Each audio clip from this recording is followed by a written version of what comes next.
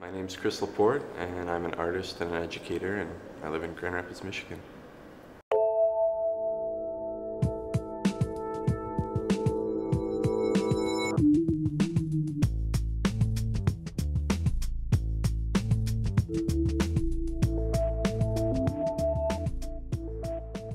The drawing I entered for ArtPrize is entitled Cavalry, American Officers, 1921, and it's a portrait taken from a reference photo I found in an antique shop here in town.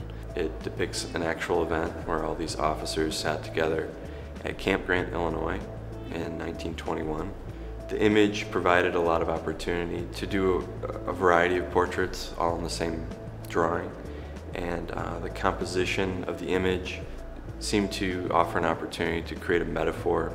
All of these guys can represent like an individual line or a note of music, and the way they're organized in this fashion alludes to a much bigger event. I was hoping to convey something that was how if you organize parts, they can sometimes create something that's bigger than the sum of them.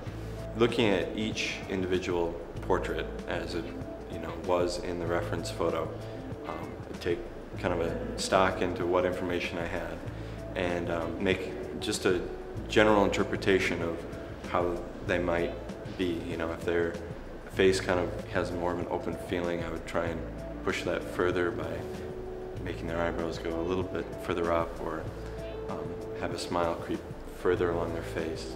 It's been frankly overwhelming standing in front of the piece and hearing comments and fielding questions, and I mean, it's been an awesome experience and a very intense and exhausting one at the same time.